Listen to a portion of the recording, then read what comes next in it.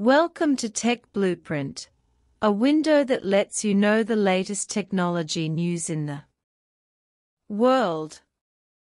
Even for 1.4 nanometers, TSMC will not use high-NA EUV lithography machines in the short term. TSMC Co-Deputy Chief Operating Officer Kevin Chang recently reiterated that the company is cautious about adopting high numerical aperture EUV lithography equipment, and emphasized that TSMC is not in a hurry to put this advanced technology into mass production. His remarks have once again triggered industry speculation about ASML's multi-billion-dollar next-generation lithography platform. According to ASML, assembling a high numerical aperture EUV lithography system is a global logistics feat. The four main modules of the system are produced at multiple locations in the United States, Germany, and the Netherlands.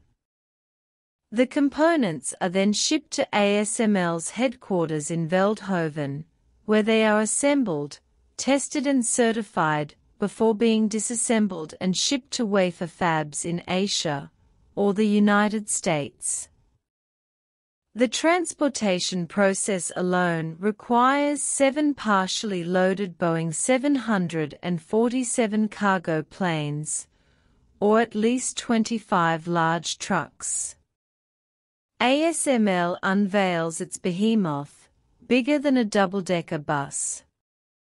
Inside a sprawling, bustling factory in the Netherlands, ASML is showing off a machine it believes will rewrite the future of semiconductor manufacturing. Taking nearly a decade to build and costing more than $400 million, the high-NA EUV system is the most advanced and expensive chip-making tool ever made. In a rare move of transparency, ASML recently granted CNBC exclusive access to its lab, marking the first time the high-NA EUV system has been filmed. Even ASML's internal team rarely gets to see the assembled device so closely. The system, which Asha Hadoo, head of the high-NA EUV certification team, calls bigger than a double-decker bus, consists of 4 modular components built in Connecticut, California, Germany, and the Netherlands. Final assembly, testing, and certification take place in Veldhoven. The size and complexity of the system makes logistics a feat in itself. TSMC, high-NA can wait, there's still room for standard EUV. While Intel has deployed high-NA EUV systems in its R&D pipeline for its 18A process node, TSMC has chosen a more cautious approach. Kevin Chang confirmed that even the company's most advanced nodes, the A14, 1.4 nanometers, and A16, 1.6 nanometers, will not use high-NA EUV in the short term. Everyone is curious about when TSMC will deploy high-NA EUV technology. The answer is simple. When it can bring meaningful, measurable benefits, we will adopt it, Kevin Chang said at TSMC's European Technology Symposium in late May. Until then, TSMC engineers are working to expand the capabilities of current standard NA EUV systems, extend their lifespan, and extract more value. The SemiWiki community described this confident approach as a manifestation of TSMC's technological arrogance, and that's the best interpretation. ASML is confident. Despite TSMC's cautious attitude, ASML remains optimistic about the widespread adoption of high numerical aperture EUV lithography systems. Its CEO Christophe Fouquet has secured orders from the world's three largest logic chip makers Intel, TSMC, and Samsung to provide them with high numerical aperture EUV lithography systems. It is worth mentioning that Intel has doubled down and recently installed a second high numerical aperture EUV lithography system at its R&D plant in Oregon. The company reported that the equipment has met expectations and is steadily advancing production preparations.